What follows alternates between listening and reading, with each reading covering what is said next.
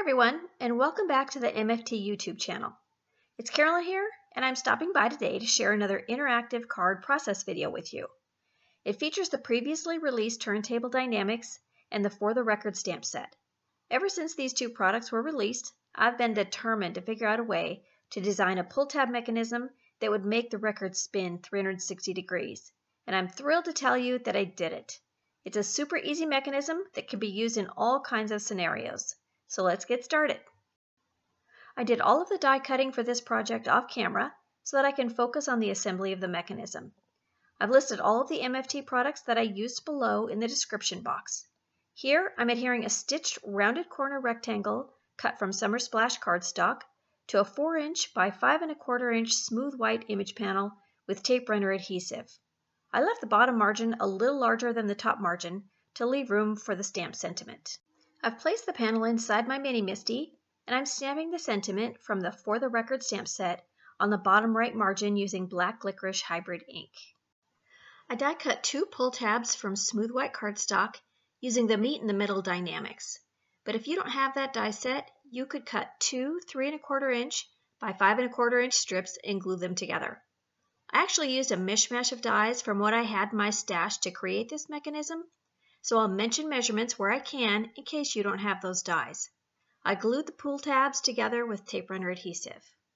I die cut the components for the Turntable Die-namics from black licorice, raspberry, and smooth white cardstock. I've positioned the record towards the left side of the Summer Splash panel, and I'll use a pencil to mark the center hole.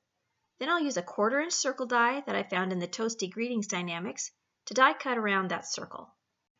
I tried to use my long reach 1/4" hole punch for this, but it wasn't quite long enough to reach the position that I needed, so I scrounged through all the dies in my stash and found one that would work.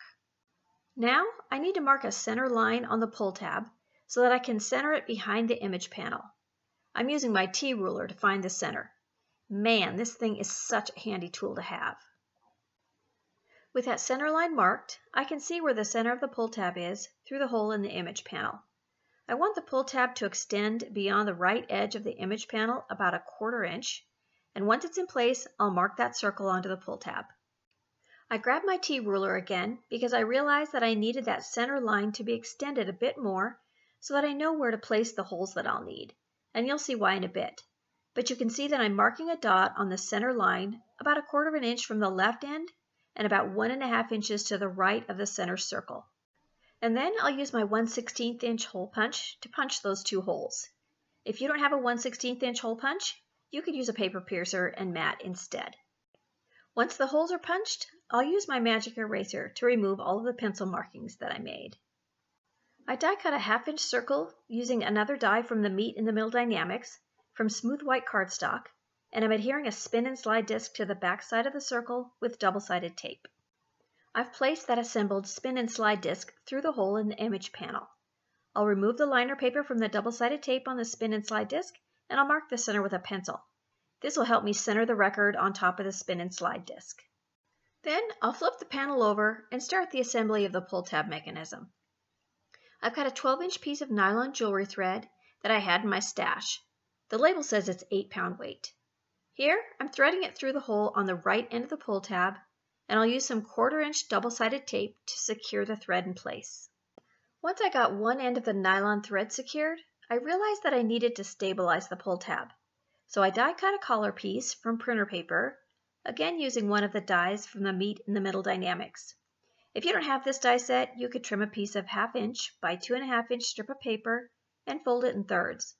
I've secured the ends together with liquid adhesive, and then I'll slide it through the end of the pull tab and secure it to the right edge of the image panel using double-sided tape.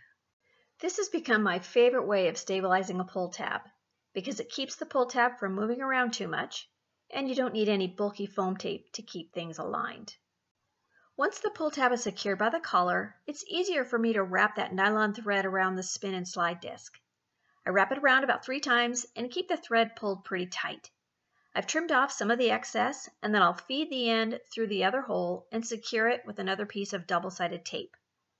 Once that tape is in place, I'll just run my fingernail over the back of the double-sided tape to make sure that those ends are good and stuck. And then I'll use my scissors to trim off the rest of the excess nylon thread. Now that my mechanism is assembled and a quick test drive shows that it's working, I can start to adhere the rest of the turntable die cuts. I've sped up the camera in places where the assembly is pretty straightforward. For the most part, I'm adhering the die cuts for the turntable with liquid adhesive. Pulling out the Turntable Die-namics and using them again reminds me so much of my college days. We'd sit around and listen to our favorite songs and albums over and over again. When I was having a particularly bad day, I'd set it on repeat.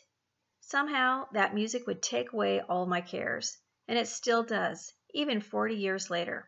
Yes, I'm that old. But I digress. I wanted to mention that I die cut the turntable arm out of smooth white cardstock 3 times because I wanted it to have more stability, since it sort of hovers over the top of the record. I'm adhering the 3 layers together with liquid adhesive. While I assemble some of the other parts of the turntable, I wanted to mention that I feel like this mechanism would be great for a few different scenarios.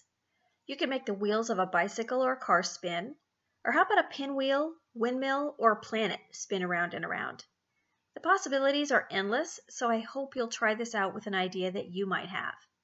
My friend Laura Davallo suggested that it'd be super fun to make crazy hypnotic eyes spin. She's so stinking clever. Okay, I'm adhering the end of the turntable arm to the platform with a piece of foam tape, and I'll position it so that it looks like the needle is in the grooves of the record. And since this is sort of a love-themed card, I wanted to add some hearts that I die cut using Blueprints 27 for the large heart and the smallest heart die from the Band-Aids Die-namics. I'll adhere the largest heart in the center of the record and the 2 smaller hearts on the buttons of the turntable, all using foam squares to adhere them.